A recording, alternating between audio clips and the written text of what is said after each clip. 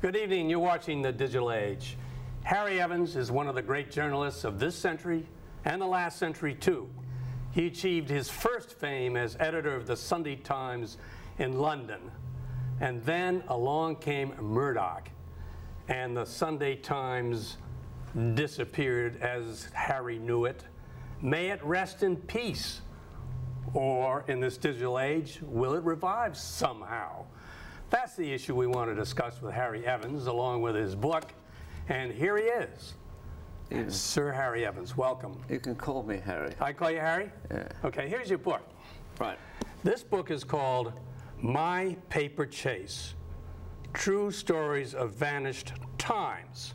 So the title is about the Sunday Times, No. but and also your early times and your times in United States.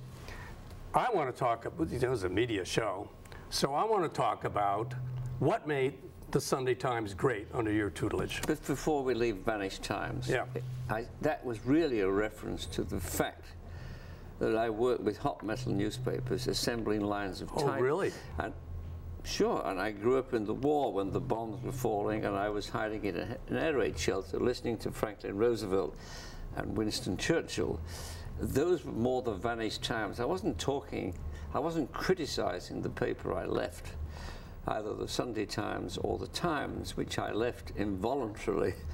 We will get into that in a moment. I know, but I mean, the point is this, well, what characterized the Sunday Times, which I was fortunate enough to edit during your for 14 years, was the fact that I had a first-class team of reporters. Now, one of the problems today, and one of the opportunities that I was able to seize, there is nothing to beat reporting. Nothing at all to beat it. And instance after instance, it was the reporting by the Sunday Times, straight reporting, investigative journalism, those two things forming the basis for the occasional but famous campaign to get a wrong adjusted. But nothing can begin until you know what the facts are. And the only way of knowing the facts, we couldn't go to Google, we couldn't go to the web, we couldn't go to anything. And even if we had, it wouldn't have been there, because we were mainly interested in the facts that were not being reported, in the undisclosed part of public life. Okay, so let's come back to reporting then, and might talk about it today. But before we do that, it's a famous UK institution, the Sunday Times. I might point out the Sunday Times was separate then, and maybe today, and the Daily Times was separate. You were editor of each, but the story of your tenure at the Times begins at the Sunday Times. Explain to me why you call this the Rolls-Royce of newspapers. Well, I wasn't, in London. I didn't call it that. The man who handed over to me, it was the youngest brigadier in the British Army, and actually a very visionary newspaper man. And he did have this perception, before I arrived, the Sunday Times should accumulate talent and take the risk of investing in new machinery and investing in talent. So when he was handing over to me, standing, looking at all the men working at the hot metal and all the journalists scurrying about, he said, "Harold, I'm handing over a Rolls-Royce to you." And he was, and I thought, I better not scratch the body, but I hope I can put my foot on the accelerator, and maybe I can find the brake when necessary. So in fact, the story of my 14 years there was of reversing very gently from some of the practices and accelerating on the best. And then I added people to the staff. But the most important thing I did in the first year was to create an investigative unit called Insight, which became famous. And Insight was a changing group of people, initially 4 and a researcher, who would dig beneath the surface, bring to light the things that people wish to conceal. And not only that, not produce stories that are too long to read or look so boring that nobody's going to read them. They wrote with an eye for personality they wrote with a dramatic intensity, and I think we contributed to that by presenting the material with graphic analysis, with dramatic photographs. So the circulation of the paper went to 1.5 million copies of a serious paper. Okay, now explain, but explain why it's a serious paper, because, you know, the audience here never read the Sunday Times. But what we think about the Sunday Times, just speaking as a Yank, Sir Harry, is that I think it must be like the New York Times, an establishment paper, serious, well done, quality, what do you say, the quality Sunday paper. Is that, I mean, you have to explain that a little bit to the audience. The Sunday Times was a serious paper in the sense that it didn't trivialize current affairs. It spent a great deal of effort, particularly in my time, because I had the resources on reporting foreign affairs, just as the New York Times today is, I think, really distinguished by fantastically good foreign reporting. Afghanistan and Iraq come to mind. Really wonderful stuff. Chivers recently on accompanying the American soldiers to deal with the Taliban. It's wonderful. Now, we did that every week. We didn't do that story every week. So we were a serious paper, first of all, because we reported serious issues, not necessarily in a solemn way. Secondly, we were a serious newspaper because we did foreign affairs. And thirdly, and this is important, we were a serious newspaper because we didn't take for granted what the public relations agencies of industries were putting out, still less the spin that the government was doing. And so we had to take many risks and chances. And when we dramatized the story, like the thalidomide investigation, where children were born without legs and arms, didn't need much dramatization. That was a famous part of your story, yes. The thalidomide investigation. It came along at the time that investigative reporting was big time in the United States. Pentagon Papers investigative, other scoops that the New York Times had. This type of reporting, was this something you added? Yes. So this was your great contribution. So you had a Rolls Royce and you added, I don't know, something else to it. I wasn't with the analogy. I suppose the best description of it is that we turned it into a chariot as well as a vehicle for riding about in. So, yes, the serious journalism in Britain until Dennis Hamilton started a little bit of it. He was the editor of the Sun Times. He was the editor before I was. And he was friends of the Kennedys, the Sulzbergers, everybody in this country. He was a great man. I mean, a friend of mine. Biggest wisdom was appointing me as his successor. And I'll never forget that. You were lucky. You were lucky to get that job. You came from nowhere, pretty much. That's right. Well, not only was I come from nowhere, I did come from somewhere, which was called the working class. The working class. Working class, and I left school at 15. I didn't go. Normally, the editor of the Times or the Sunday Times would be an Oxford Bridge graduate who would have left school at 18, gone straight to university, maybe to the Foreign Office or somewhere. So I was unusual. I did actually, let me say in my defense, that I became quite a good academic and was a postgraduate fellow. You taught at Duke once. Oh, I taught at Duke. I was a postgraduate fellow at Chicago and Stanford University, because I did manage to find a way into universities in England, which was very difficult because you couldn't enter a university unless you had Latin. And the working class school I went to thought Latin was a nation, not a language. And I couldn't fake the Latin. Let me try this on you. Qui taminesso examino gratius sigamus. Okay, here's what that means. Because I now want to use that as a segue as to what happened to the Sunday Times. And I want to put this quote up on the screen. Ready? Murdoch effectively changed the Sunday Times. This is all in Latin. This is a Latin translation of what you just said. From its pinnacle as the leading British newspaper, and turn it into a hustling tabloid engaged in an incessant battle for sensational scoop. What did he do? Well, I think that, if I might say so. Well, that's from Mark Bowden, The Atlantic, July, August 20th, well, it's 008. I mean, I suppose it's meant to reflect well on me. although the Sunday Times is not a tabloid in the physical sense. And I think that's a little harsh, frankly. A little harsh? Well, look, listen, little harsh on Murdoch? Well, look, I'm not going to go around refusing laurel wreaths everywhere, but I think this laurel wreath is a little bit unjustified, frankly. Well, it's a different paper, Harry. Well, you can't tell me. But I don't want to. I actually, if you don't mind, I don't want to spend my time banging on about things that have changed. I want to record what was real, and what isn't a matter of opinion, but is a matter of fact. Well, here's some opinion from Harry Evans about Murdoch. He's a good businessman and a lousy journalist. A lousy journalist in the sense that he doesn't believe in public interest journalism, and he doesn't keep his promises. He's a liar. He's incontinent in breach of promises, and he's also a very treacherous person, it has to be said. Well, I mean, this is part of your book here. No. That is not part of my book now. It's not part. Well, you said you. No. That goes back nearly 30 years, which was a judgment after I'd been fired from the Times. So you have to take into account it's a judgment by a man who has been fired.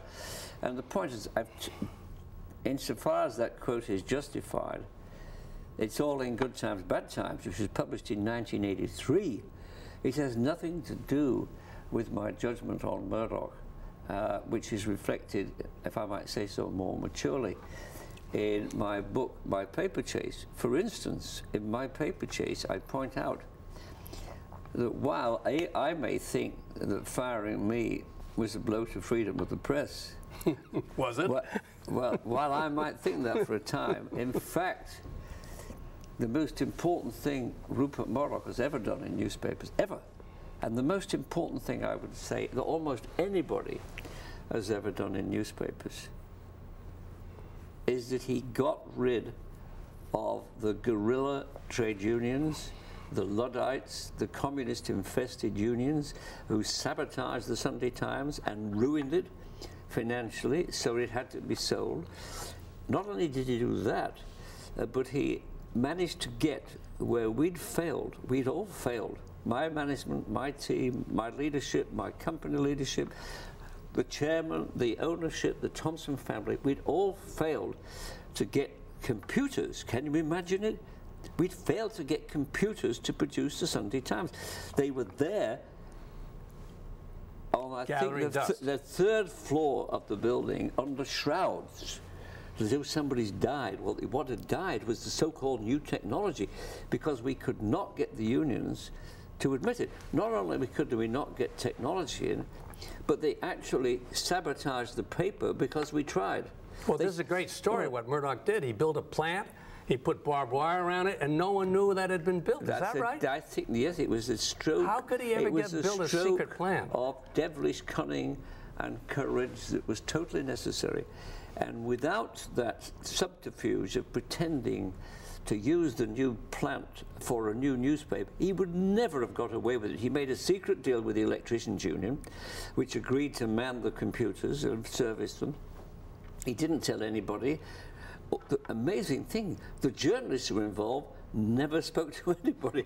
It was such a secret, so well kept. Now, the effect of what he did... Did you know about it? But no, this is after. No, I didn't know. You didn't know about it after you left? I wasn't there. I was in the United States. But I just want to make it... Listen, here's the point. I was in the United States using technology that the British had helped to invent, which was buried under these sheets at the Sunday Times, while my colleagues were still going through the antique processes of producing a new newspaper the old-fashioned way. But he didn't just defeat the unions. That was important. Yeah. Why was it important? It was important because it enabled the entire British press to go to computer technology, nowadays digital printing.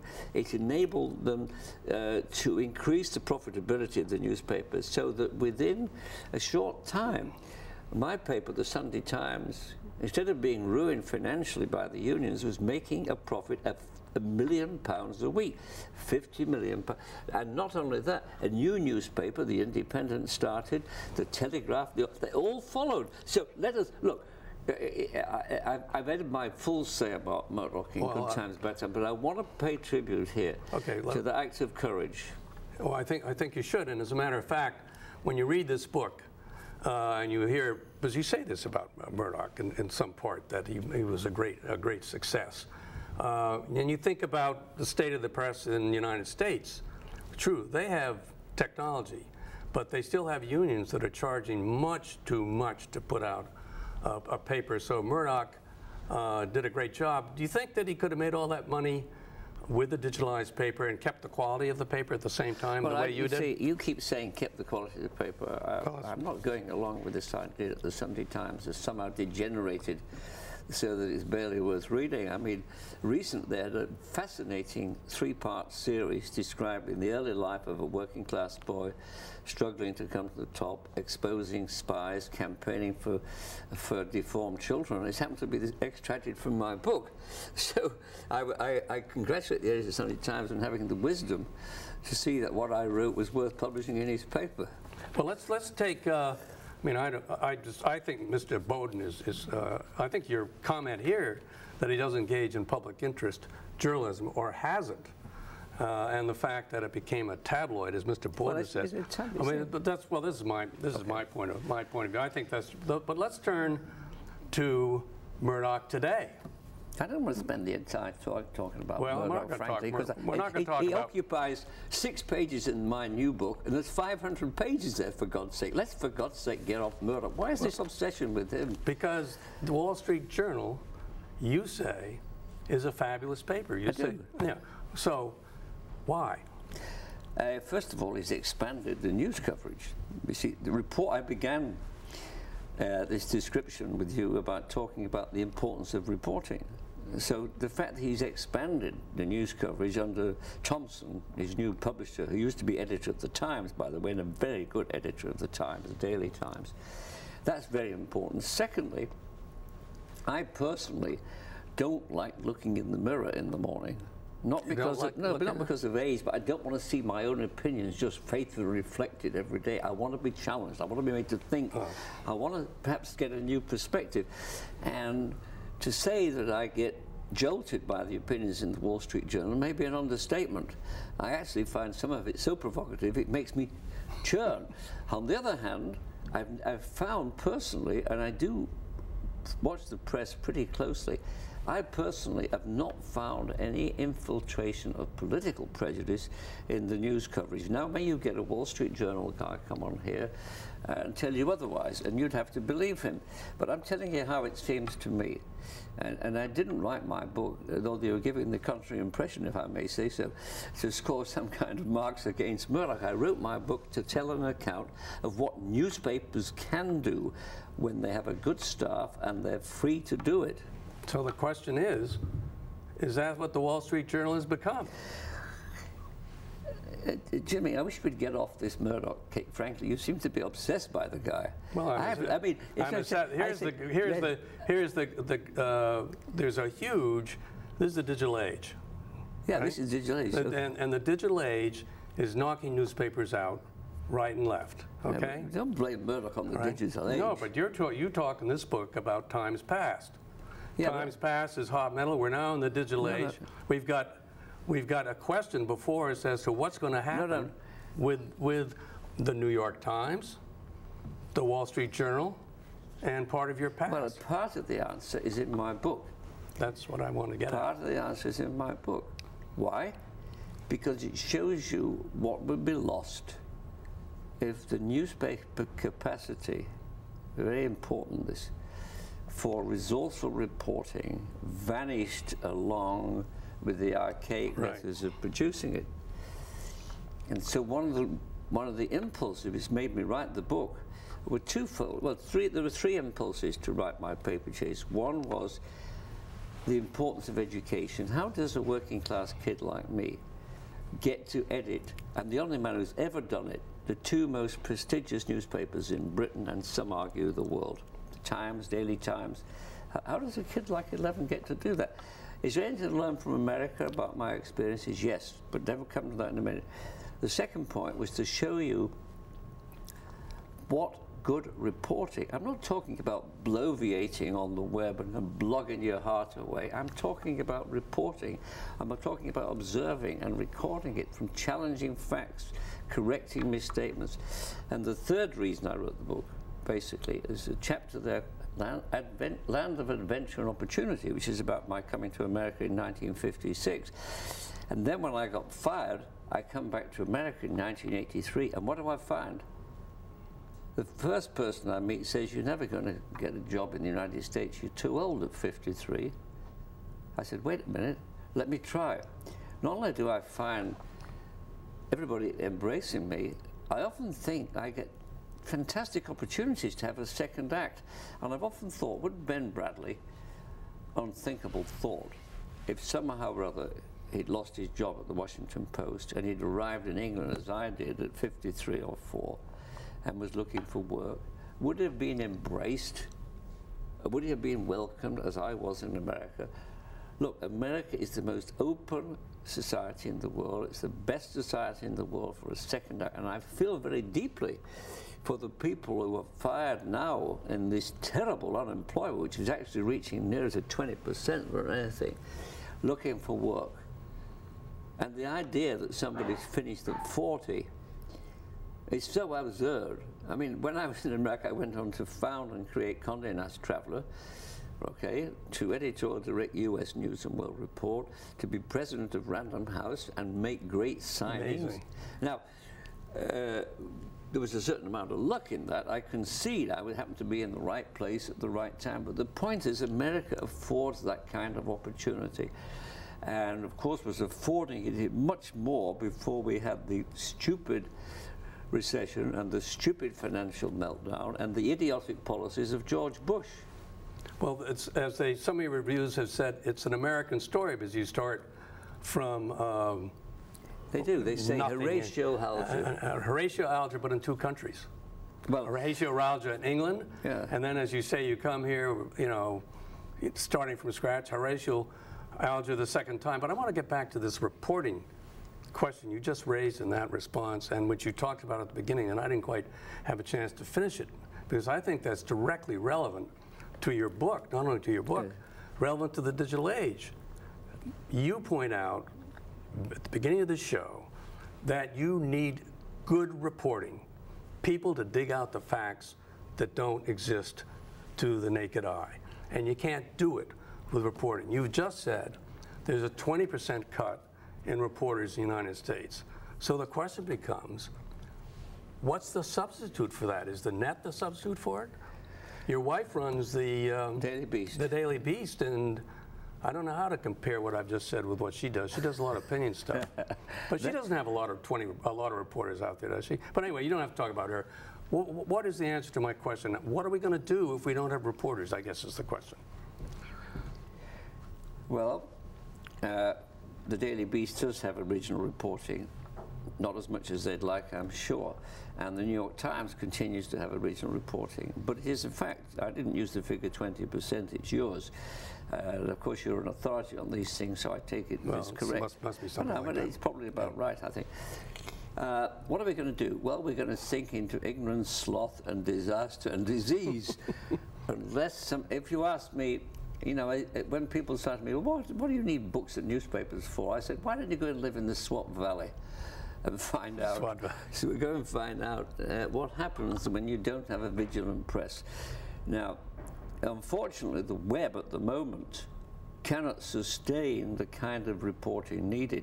And we're in curiously, we're bifurcated between the newspaper, which are losing revenue to the web, and circulation too, as younger people stop reading newspapers and migrate to the web, where they may be satisfied, but they don't know what they're missing. Because the web, let's give you an example. The Guardian in England makes 30 million pounds from its web operations, which are very good. The editorial budget for the Guardian is 70 million. Work it out, there's a 40 million gap to be filled by revenues from the Guardian and advertising. So that fine newspaper, or the Daily Times in London, for instance, we are in a period of transition, and we have to find a way to make, I think we can, frankly, to make print journalism cheaper. We can do that. I'm absolutely confident we can do that. I'll tell you how in a minute. And we have to find a way, which I'm sure we can do, and Murdoch's experimenting with charging for the Wall Street Journal, to make the operations, I mean, he makes more than several $100 million from the web. It's not enough. We have to make that capable of sustaining the reporting, on which is the lifeblood of the country. Okay, so let me just see if I can pull this together for you, why we want to talk about the Wall Street Journal. You just talked about it. Here's why. The Wall Street Journal stands in the best position of anyone in the printed press of sustaining exactly what you say, because Murdoch has done all these brilliant things, has got this huge cash flow that can support the Wall Street Journal, okay? And it can support all those reporters that are being laid off elsewhere. So isn't there some irony as we look through the full cycle of the press and see your interaction with it in terms of Murdoch, in that he may end up the savior of the press, whereas all these quotes that I have, and an immature one from you, you say, indicate that his reputation was the... And the second question is, if he becomes the savior of the press, will he be able to knock out the New York Times? Well, there's also Bloomberg, by the way, news, which is expanding. So yeah, but it's not print. I don't know, but it could be. Why not? He might buy the New York Times. That'll solve all your problems. Yeah. Or it might. We come to an end, so you're going to have to give a quick answer here. Okay. Well, I want to just say, just in reporting, let me just emphasize one thing. If you want a classic instance, take the reporting of Ireland, which we did, where great disasters occurred, where the American people were misled, giving dollars to terrorists. They thought the money was going to help babies and wives, but it wasn't. It was going for guns and bullets, which killed Catholics and Protestants alike. And the British government, meanwhile, was misled by the Northern Ireland Protestant government, so they didn't satisfy the Catholic grievances. Never underestimate, which I've exemplified in my paper, Chase, the value of hard reporting. And the questions you're asking are legitimate, but they won't have the force they require, Jimmy. They won't have the force they require unless you document, which is what I've done in this book, what newspapers can do. Okay, so now we've really got to say, do you think that the kind of reporting you did at the Sunday Times will rest in peace, or do you think there's a place for it still, and particularly in Murdoch's Wall Street Journal? Well, what's the answer, yes or no, as we got to go? Look, yes, don't obsess about Murdoch. The Sunday Times will do fine.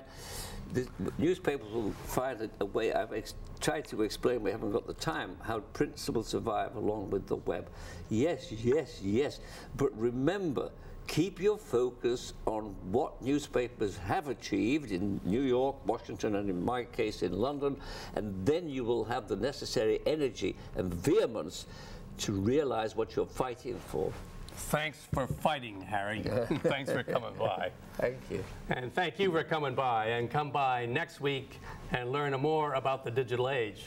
For the digital age, I am James Goodale. Good night and have a good week.